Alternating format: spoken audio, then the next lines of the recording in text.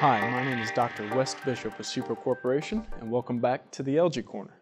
Today we're going to cover changes to types of algae in water over time. This is called succession, and then we're going to delve into some of the primary factors that may govern the type of algae you may have at a given point in time in your water. Factors like light, temperature, mixing, nutrients and nutrient ratios, and many other water chemistries can all impact the types of algae you will have and the densities they can achieve in your specific water resource. Now, it's very complex to predict what type of algae you're going to have, especially what's going to be present at a certain point in time, as all these variables can interact with each other. But here we're going to give some broad overview information on algal types and water bodies and what may impact their presence and dominance at different times of year, what we're calling succession of algae. Now, the first topic we're going to discuss is changes in nutrients. Now, nutrients come from many different sources. Large flushes of nutrients may enter water bodies from fertilized fields, such as golf courses, agricultural lands, just lawns that have been fertilized. That fertilizer can run off into a water resource. Faulty septic systems can also be a large contributor to nutrients into lakes, for example. But there are many natural sources of nutrients, such as leaves, grass, wildlife excretion. Geese, remember, can poop a lot and contribute a lot to nutrients, but even domestic pets like dogs, if you don't clean up their poop, it can end up into a water resource and contribute a lot to nutrients. Now, stormwater management is important. Managing nutrients external from the water body that may enter the water body is very important to keep them out. But these nutrients often accumulate in these systems, can build up through time, and can wreak havoc based on this buildup of nutrients. Now, this process, this accumulation of nutrients in a water resource, is called eutrophication. Again, this is the aging process, the natural process of nutrients coming into a system and supporting more growth. Now, human activities have greatly impacted this process, greatly accelerated the eutrophication process, and we're certainly seeing the ramifications of that in nuisance and noxious algal blooms. So even if you're able to offset all these nutrients coming into a water resource, there's already enough built up in many systems to support nuisance algae moving forward. So basically, just management of external nutrients may not be enough, may not support the changes in water quality that you want to see in your site. Nutrients in those sediments are very critical and very important to nuisance algae ecology. These can be more available different times of year. In summertime, for example, under hot stratified conditions, nutrients may get released from the sediments, and cyanobacteria, those nuisance noxious organisms that can produce toxins, can access these. They can move up and down in the water column, they can get down near their sediment water interface and access some of these nutrients, these legacy nutrients that have accumulated in the water resource. They can uptake them and they can use them to grow. So again, offsetting nutrients is important, but certainly doesn't mean you won't have any algae, and certainly doesn't mean you won't have these nuisance or noxious types of algae.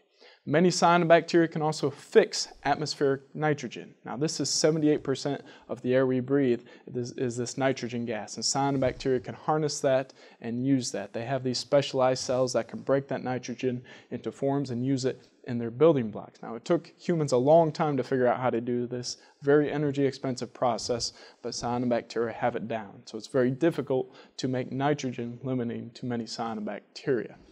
So even though nutrients are very important in shaping the types of algae you have, there are certainly many algae that grow in low nutrient environments.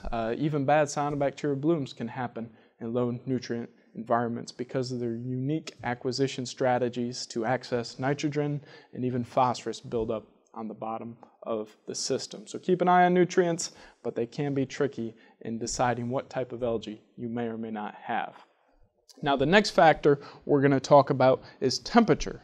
Now, some algae prefer cold temperatures. You'll only find them in cold temperatures, and they dominate in these lower temperature environments. Now, these can be things like diatoms. For the most part, diatoms are good for a system. And there are many green algae that like a little bit cooler temperatures as well. There's even algae that grow on snow, and there's algae that bloom under the ice.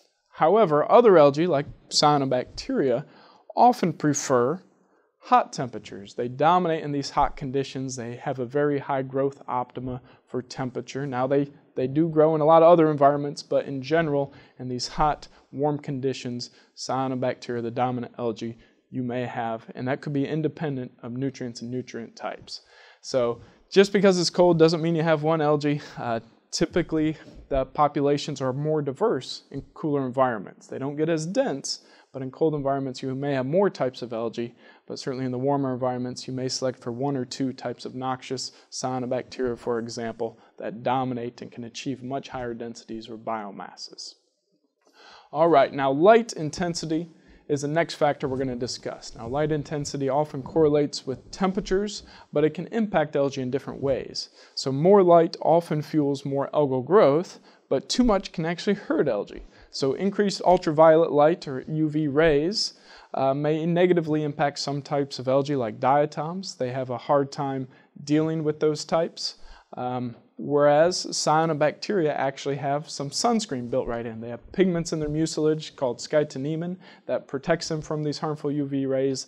They also have microsporin-like amino acids built right into their cell walls, and this is what we use in sunscreen to help protect them from UV light. So later season, higher light intensities, higher UV light, some cyanobacteria may actually dominate because this UV light can impact other algae greatly, whereas cyanobacteria are able to withstand it. Now, light intensity and temperature are the primary driving forces governing the growth cycle of algae. There are likely algal spores or reproductive structures already in your system, especially if you've had historic blooms. So common summertime algae may overwinter in the sediments. They have these specialized resting stage cells called aconites that allow them to withstand some of the cold, harsh environmental conditions. But when things are right, when temperatures warm up, when the light intensity improves, these can bloom, these can pop out and form some of those summertime blooms that you typically see. Now we have a diagram of a life cycle here. When things cool back down again or conditions get unfavorable, they may go back into those protective resting stage cells in the sediments and then again pop up next year when things get more conducive for their growth. Now another factor we need to discuss today that can impact algae and impact their ability to dominate your system is the mixing of the water. Now, mixing of water can occur naturally through wind action, through fish stirring up the water, or it can occur artificially. Subsurface aeration systems, fountains, other mixing systems are often added to a water body or pond for many good reasons. So mixing can have benefits, like adding more dissolved oxygen to the water, but can also impact the algal assemblage in many different ways. Some algae, like diatoms, prefer being mixed up. They have the silica outer wall and makes them very heavy and they tend to sink. So by mixing them up, it gets them in the photic zone. They tend to dominate the algal assemblage more, and this could be very beneficial for your system.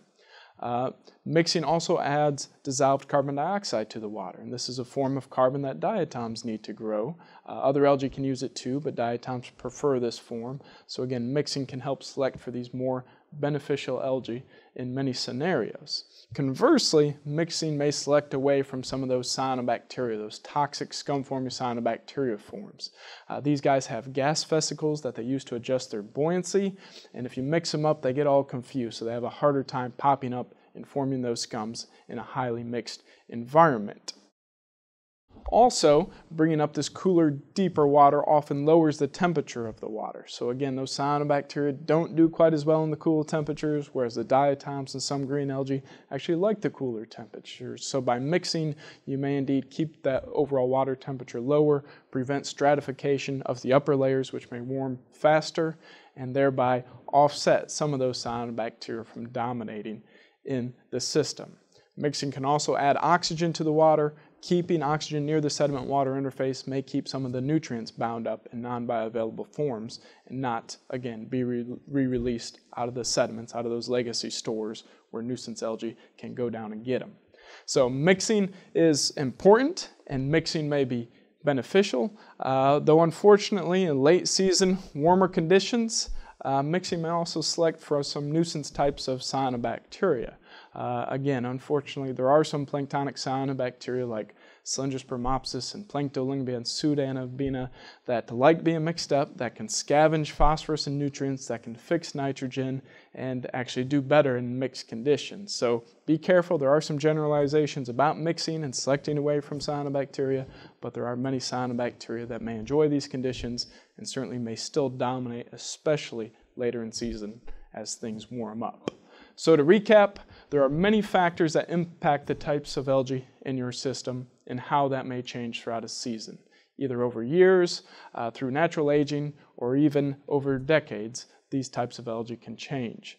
The factors are complex, they're interactive, and there's many factors governing the algal assemblage at a given point in time. Nutrients, nutrient ratios, temperatures, mixing are some of the primary factors we discussed today, but there's certainly others. So thank you for your time, and be sure to keep a close eye on your lake or pond as things are constantly changing. Contact us if you want to learn more about addressing nutrients that have built up in your system, or look at options for directly controlling nuisance algae or blocking sunlight penetration into the water. And as always, for more information, please visit the link below or contact us.